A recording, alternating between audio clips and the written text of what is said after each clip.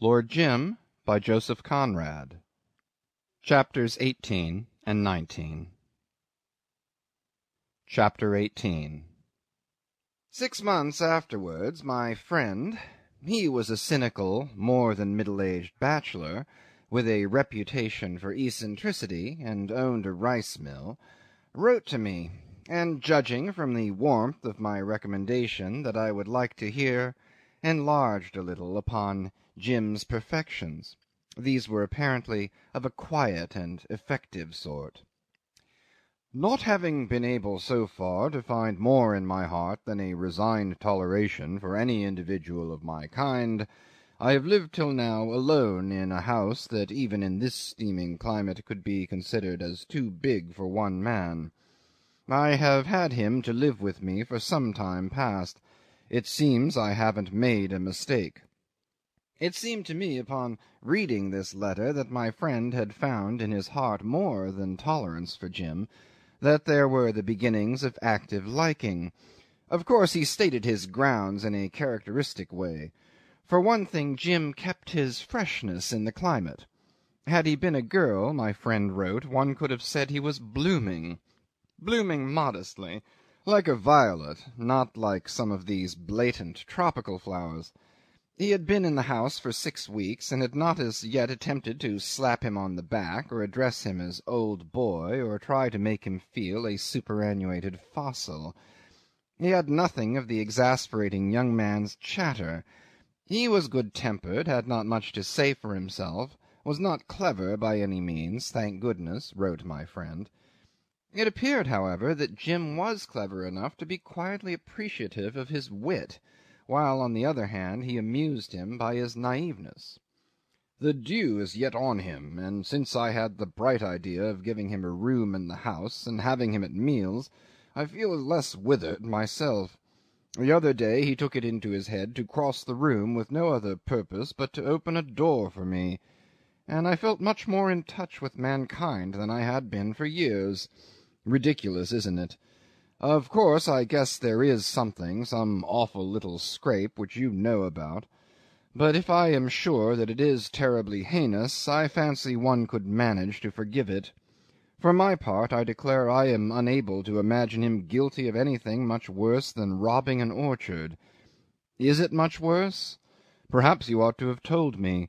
But it is such a long time since we both turned saints that you may have forgotten we too have sinned in our time. It may be that some day I shall have to ask you, and then I shall expect to be told. I don't care to question him myself till I have some idea what it is. Moreover, it's too soon as yet. Let him open the door a few times more for me. Thus my friend. I was trebly pleased at Jim's shaping so well, at the tone of the letter, at my own cleverness. Evidently I had known what I was doing. I had read characters aright, and so on. And what if something unexpected and wonderful were to come of it? That evening, reposing in a deck-chair under the shade of my own poop awning, it was in Hong Kong harbour, I laid on Jim's behalf the first stone of a castle in Spain. I made a trip to the northward, and when I returned I found another letter from my friend waiting for me. It was the first envelope I tore open. "There are no spoons missing, as far as I know," ran the first line. "I haven't been interested enough to inquire. He is gone, leaving on the breakfast-table a formal little note of apology, which is either silly or heartless. Probably both, and it's all one to me. Allow me to say, lest you should have some more mysterious young men in reserve, that I have shut up shop definitely and forever. This is the last eccentricity I shall be guilty of. Do not imagine for a moment that I care a hang, but he is very much regretted at tennis parties, and for my own sake I've told a plausible lie at the club." I flung the letter aside and started looking through the batch at my table till I came upon Jim's handwriting. Would you believe it? 1 chance in 100. But it is always that 100th chance. That little second engineer of the Patna had turned up in a more or less destitute state, and got a temporary job of looking after the machinery of the mill. I couldn't stand the familiarity of the little beast. Jim wrote from a seaport 700 miles south of the place where he should have been in clover. I am now for the time with Egstrom and Blake, ship chandlers, as their, well, runner, to call the thing by its right name. For reference I gave them your name, which they know, of course, and if you could write a word in my favour it would be permanent employment.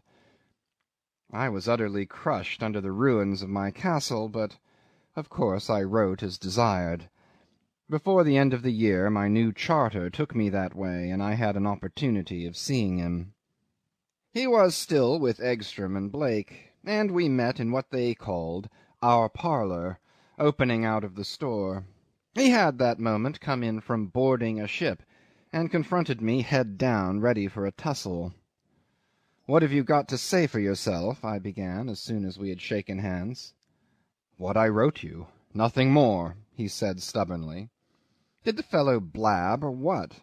I asked. He looked up at me with a troubled smile.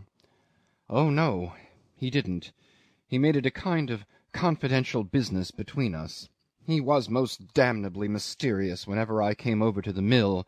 He would wink at me in a respectful manner, as much as to say, 'We know what we know,' infernally fawning and familiar, and that sort of thing." He threw himself into a chair and stared down his legs. One day we happened to be alone, and the fellow had the cheek to say, "Well, Mr. James." I was called Mr. James there, as if I'd been the son. "Here we are together once more. This is better than the old ship, ain't it? Wasn't it appalling, eh?"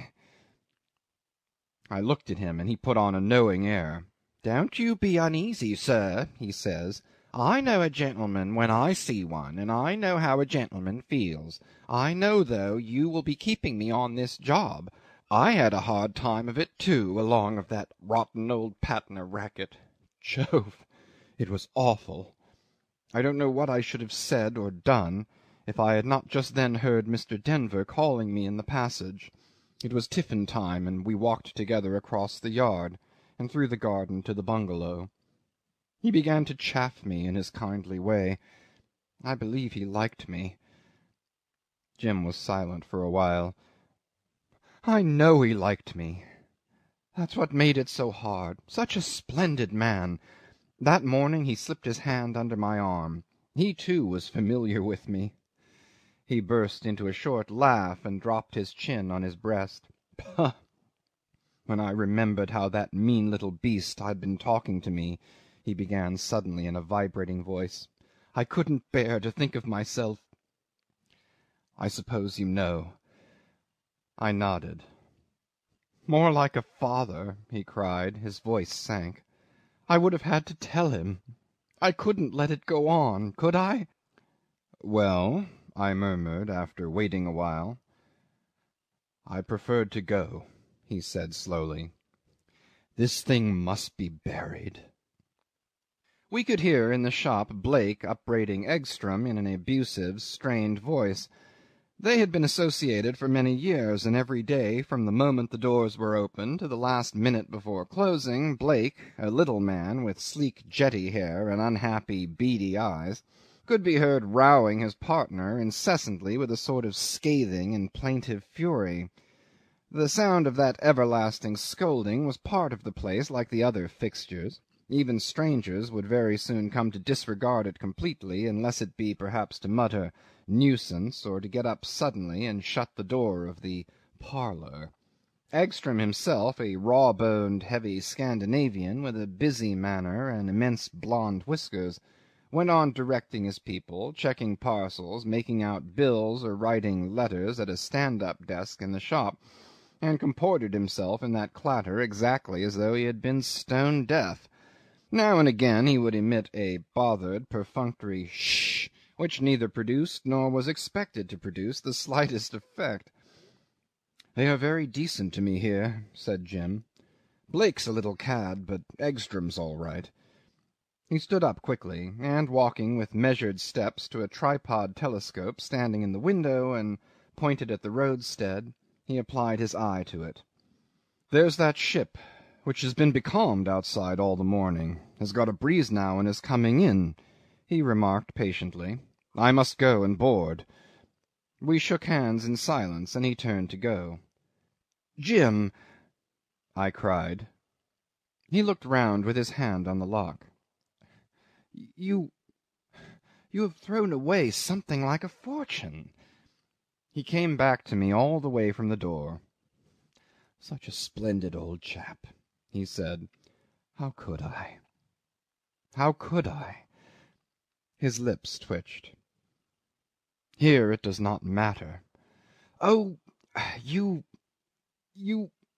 I began, and had to cast about for a suitable word, but before I became aware that there was no name that would just do, he was gone. I heard outside Egstrom's deep, gentle voice saying cheerily, "That's the Sarah W. Granger, Jimmy. You must manage to be first aboard." And directly Blake struck in, screaming after the manner of an outraged cockatoo, "Tell the captain we've got some of his mail here. That'll fetch him. Do you hear, Mr. What's-your-name?" And there was Jim answering Egstrom with something boyish in his tone. "All right, I'll make a race of it." He seemed to take refuge in the boat-sailing part of that sorry business. I did not see him again that trip, but on my next (I had a 6 months' charter) I went up to the store. 10 yards away from the door Blake's scolding met my ears, and when I came up he gave me a glance of utter wretchedness. Egstrom, all smiles, advanced, extending a large bony hand. "Glad to see you, Captain." "Shh! Been thinking you were about due back here." "What did you say, sir?" "Shh! Oh, him. He has left us. Come into the parlour." After the slam of the door, Blake's strained voice became faint, as the voice of one scolding desperately in a wilderness. "Put us to great inconvenience, too. Used us badly, I must say." "Where's he gone to? Do you know?" I asked. "No, it's no use asking either," said Egstrom, standing bewhiskered and obliging before me with his arms hanging down his sides clumsily, and a thin silver watch-chain looped very low on a rucked-up blue serge waistcoat. "Man like that don't go anywhere in particular." I was too concerned at the news to ask for the explanation of that pronouncement, and he went on. "He left, let's see, the very day a steamer with returning pilgrims from the Red Sea put in here with 2 blades of her propeller gone. 3 weeks ago now." "Wasn't there something said about the Patna case?" I asked, fearing the worst. He gave a start, and looked at me as if I'd been a sorcerer. "Why, yes. How do you know? Some of them were talking about it here. There was a captain or two, the manager of Vanlo's engineering shop at the harbour, 2 or 3 others, and myself. Jim was in here too, having a sandwich and a glass of beer. When we are busy, you see, Captain, there's no time for a proper tiffin. He was standing by this table eating sandwiches, and the rest of us were round the telescope watching that steamer come in, and by Vanlo's manager began to talk about the chief of the Patna. He had done some repairs for him once, and from that he went on to tell us what an old ruin she was, and the money that had been made out of her. He came to mention her last voyage, and then we all struck in. Some said one thing, and some said another, not much, but what you or any other man might say, and there was some laughing. Captain O'Brien of the Sarah W. Granger, a large, noisy old man with a stick, he was sitting listening to us in this armchair here. He let drive suddenly with his stick at the floor and roars out, 'Skunks!' Made us all jump. Vanlo's manager winks at us and asks, 'What's the matter, Captain O'Brien?' 'Matter? Matter?' the old man began to shout. 'What are you Injuns laughing at? It's no laughing matter. It's a disgrace to human natur, that's what it is. I would despise being seen in the same room with one of those men. Yes, sir.' He seemed to catch me eye like, and I had to speak out of civility. 'Skunks,' says I. 'Of course, Captain O'Brien, and I wouldn't care to have them here myself. So you're quite safe in this room, Captain O'Brien. Have a little something cool to drink.' 'Damn your drink, Egstrom,' says he, with a twinkle in his eye. 'When I want a drink I will shout for it. I'm going to quit. It stinks here now.' At this all the others burst out laughing, and out they go after the old man. And then, sir, that blasted Jim, he puts down the sandwich he had in his hand, and walks round the table to me. There was a glass of beer poured out quite full. 'I am off,' he says, just like this. 'It isn't 1:30 yet,' says I. 'You might snatch a smoke first.' I thought he meant it was time for him to go down to his work. When I understood what he was up to, my arms fell. So. Can't get a man like that every day, you know, sir, a regular devil for sailing a boat, ready to go out miles to sea to meet ships in any sort of weather. More than once the captain would come here full of it, and the first thing he would say would be, 'That's a reckless sort of lunatic you got for a water clerk, Egstrom.' I was feeling my way at daylight under short canvas when there comes flying out of the mist, right under my forefoot, a boat half under water, sprays going over the masthead, 2 frightened niggers on the bottom boards, a yelling fiend at the tiller. 'Hey, hey, ship ahoy, captain! Hey, hey! Egstrom and Blake's man, first to speak to you. Hey, hey! Egstrom and Blake! Hallo! Hey! Whoop! Kick the niggers, out reef, a squall on at the time, shoots ahead whooping and yelling to me to make sail, and he would give me a lead-in, more like a demon than a man. Never saw a boat handled like that in all my life. Couldn't have been drunk, was he? Such a quiet, soft-spoken chap, too, blushed like a girl when he came on board. I tell you, Captain Marlowe, nobody had a chance against us with a strange ship when Jim was out. The other ship chandlers just kept their old customers, and—" Egstrom appeared overcome with emotion. "Why, sir, it seemed as though he wouldn't mind going 100 miles out to sea in an old shoe to nab a ship for the firm. If the business had been his own and all to make yet, he couldn't have done more in that way. And now, all at once, like this. Thinks I to myself, oho, a rise in the screw. That's the trouble, is it? All right, says I, no need of all that fuss with me, Jimmy. Just mention your figure. Anything in reason. He looks at me as if he wanted to swallow something that stuck in his throat. I can't stop with you. What's that bloomin' joke, I asks. He shakes his head, and I could see in his eye he was as good as gone already, sir. So I turned to him and slanged him till all was blue. What is it you're running away from, I asks. Who has been getting at you? What scared you? You haven't as much sense as a rat. They don't clear out from a good ship. Where do you expect to get a better berth? You this and you that. I made him look sick, I can tell you. This business ain't going to sink, says I. He gave a big jump. Good-bye, he says, nodding at me like a lord. You ain't half a bad chap, Egstrom. I give you my word that if you knew my reasons you wouldn't care to keep me. That's the biggest lie you ever told in your life, says I. I know my mind. He made me so mad that I had to laugh. Can't you really stop long enough to drink this glass of beer here, you funny beggar, you? I don't know what came over him. He didn't seem able to find the door. Something comical, I can tell you, Captain. I drank the beer myself. Well, if you're in such a hurry, here's luck to you and your own drink, says I. Only you mark my words, if you keep up this game, you'll very soon find that the earth ain't big enough to hold you. That's all. He gave me one black look, and out he rushed with a face fit to scare little children. Egstrom snorted bitterly, and combed one auburn whisker with knotty fingers. Haven't been able to get a man that was any good since. It's nothing but worry, worry, worry in business. And where might you have come across him, Captain, if it's fair to ask?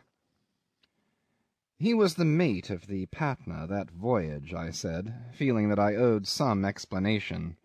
For a time Egstrom remained very still, with his fingers plunged in the hair at the side of his face, and then exploded.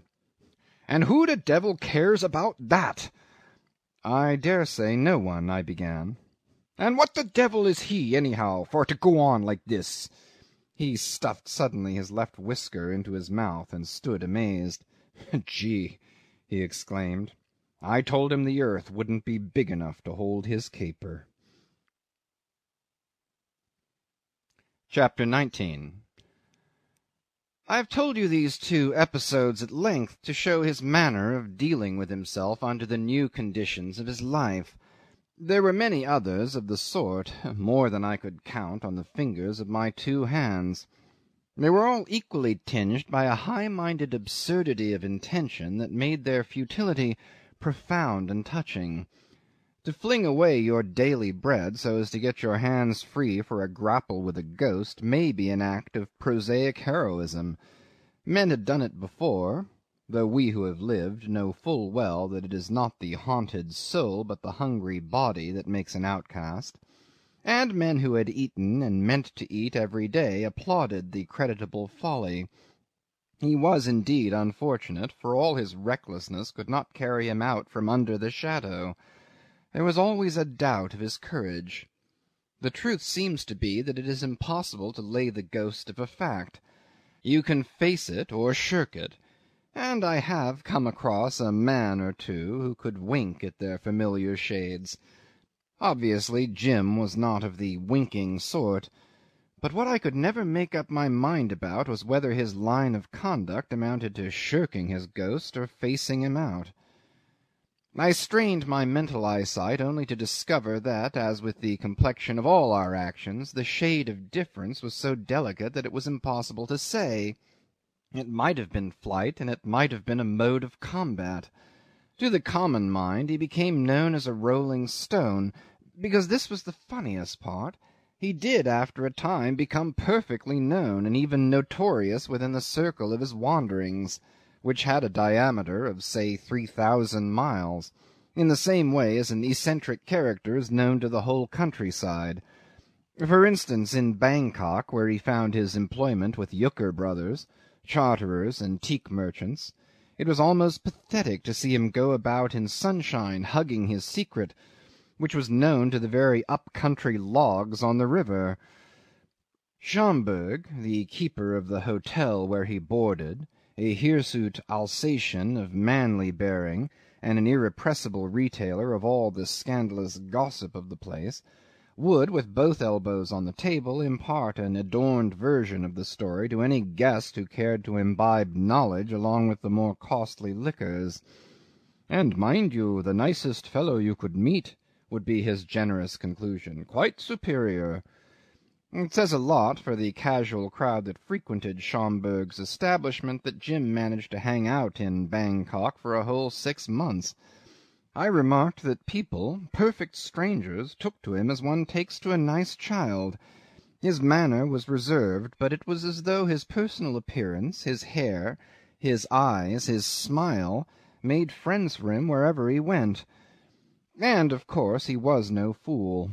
I heard Siegmund Yucker, native of Switzerland, a gentle creature ravaged by a cruel dyspepsia, and so frightfully lame that his head swung through a quarter of a circle at every step he took, declare appreciatively that for one so young he was of great capacity, as though it had been a mere question of cubic contents.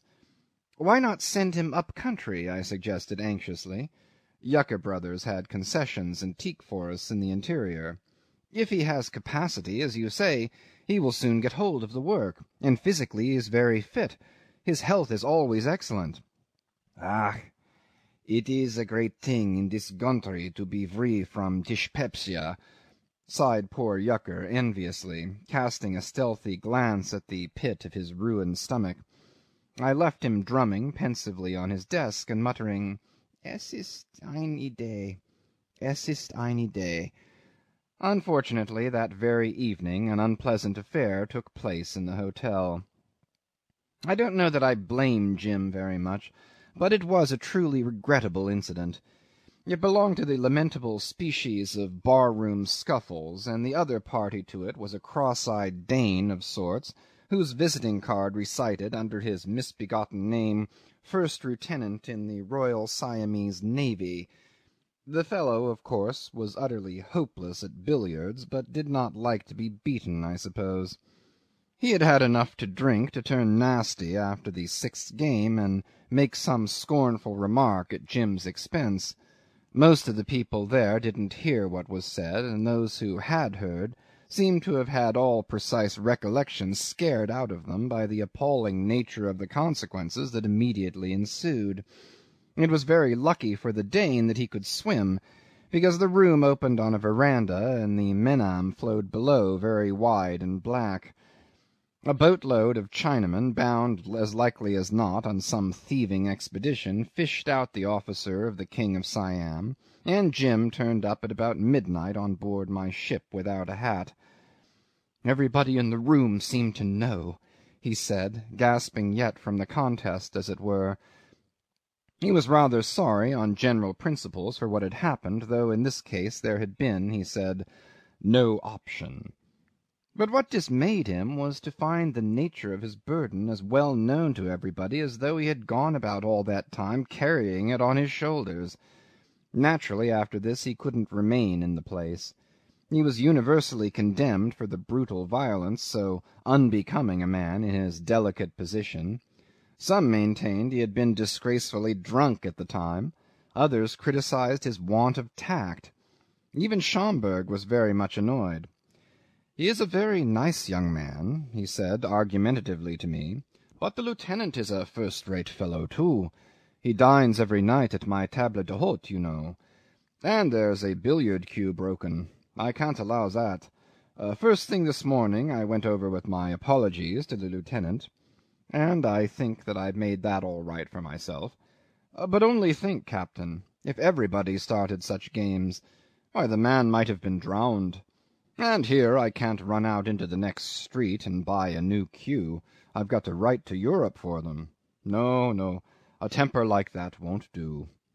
He was extremely sore on the subject. This was the worst incident of all in his retreat. Nobody could deplore it more than myself. For if, as somebody said, hearing him mentioned, "Oh, yes, I know, he has knocked about a good deal out here," yet he had somehow avoided being battered and chipped in the process. This last affair, however, made me seriously uneasy, because if his exquisite sensibilities were to go the length of involving him in pothouse shindies, he would lose his name of an inoffensive, if aggravating fool, and acquire that of a common loafer. For all my confidence in him, I could not help reflecting that in such cases, from the name to the thing itself is but a step. I suppose you will understand by that time I could not think of washing my hands of him. I took him away from Bangkok in my ship, and we had a longish passage. It was pitiful to see how he shrank within himself. A seaman, even if a mere passenger, takes an interest in a ship, and looks at the sea life around him with the critical enjoyment of a painter, for instance, looking at another man's work. In every sense of the expression he is on deck. But my Jim, for the most part, sulked down below as though he had been a stowaway. He infected me so that I avoided speaking on professional matters, such as would suggest themselves naturally to two sailors during a passage. For whole days we did not exchange a word. I felt extremely unwilling to give orders to my officers in his presence. Often, when alone with him on deck or in the cabin, we didn't know what to do with our eyes. I placed him with de Jongh, as you know, glad enough to dispose of him in any way, yet persuaded that his position was now growing intolerable. He had lost some of that elasticity which had enabled him to rebound back into his uncompromising position after every overthrow. One day, coming ashore, I saw him standing on the quay. The water of the roadstead and the sea in the offing made one smooth ascending plane, and the outermost ships at anchor seemed to ride motionless in the sky. He was waiting for his boat, which was being loaded at our feet with packages of small stores for some vessel ready to leave. After exchanging greetings, we remained silent, side by side.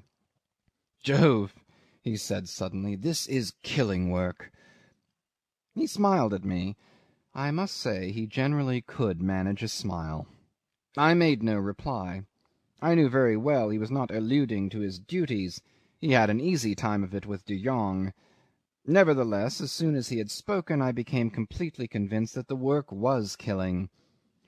I did not even look at him. "Would you like," said I, "to leave this part of the world altogether? Try California or the West Coast? I'll see what I can do." He interrupted me a little scornfully. "What difference would it make?" I felt at once convinced that he was right. It would make no difference. It was not relief he wanted. I seemed to perceive dimly that what he wanted, what he was as it were waiting for, was something not easy to define, something in the nature of an opportunity.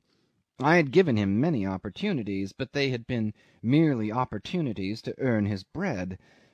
Yet what more could any man do? The position struck me as hopeless, and poor Brierly's saying recurred to me, "Let him creep 20 feet underground, and stay there."